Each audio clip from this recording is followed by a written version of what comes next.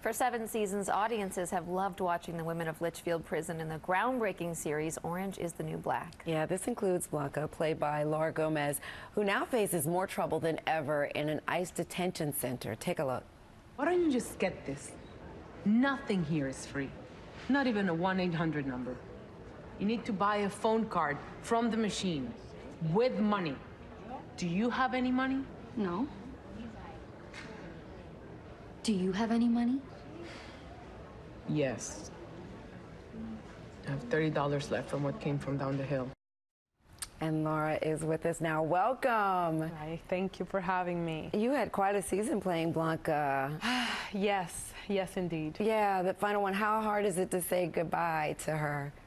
It's been, for all of us, of course, it's a bittersweet moment to say goodbye to a 7-year, part of your life, and feels like the end of an era, but it also felt so satisfying to leave on a high note, especially a show that had been so important for the audience. It was necessary for us to leave in these terms that we have, left. Yeah, so without giving it away for people who haven't seen, those final episodes, are you happy with the way that the story ends for Blanca? I am very happy with pretty much everything.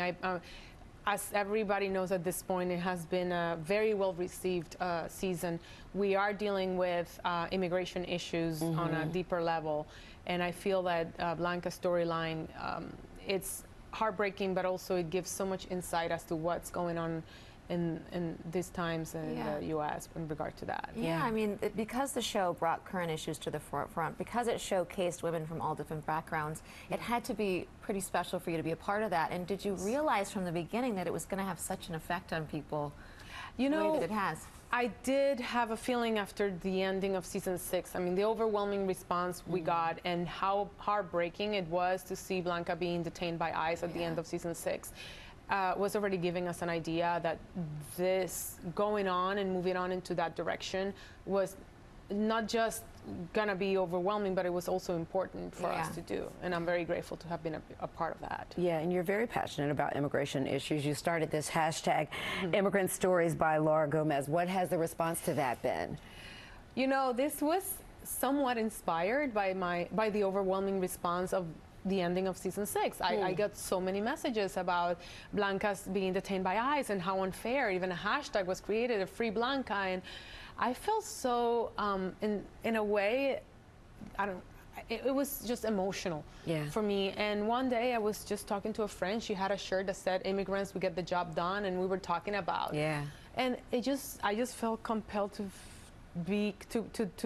share positive stories about immigrants who are creating a positive impact in American society. And it was like my response to all this demonization of immigrants, being an immigrant myself, but also a human being. Well, and you have a lot of fans too, and they send fan art. You can see some of it on your Instagram. Do you have any favorites?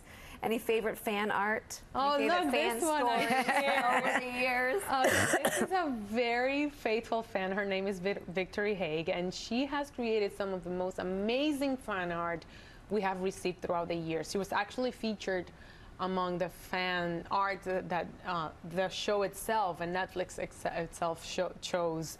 And she has been amazing. But I've gotten so many. I got this guy, actually it wasn't a fan art, but it was actually an homage, and he dressed as Blanca Flores for a Halloween.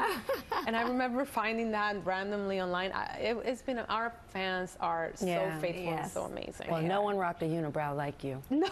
No, that's right. That's right. Well, you can catch Laura in Orange is the New Black, streaming on Netflix right now. Congrats on everything. Thank you so much for having me.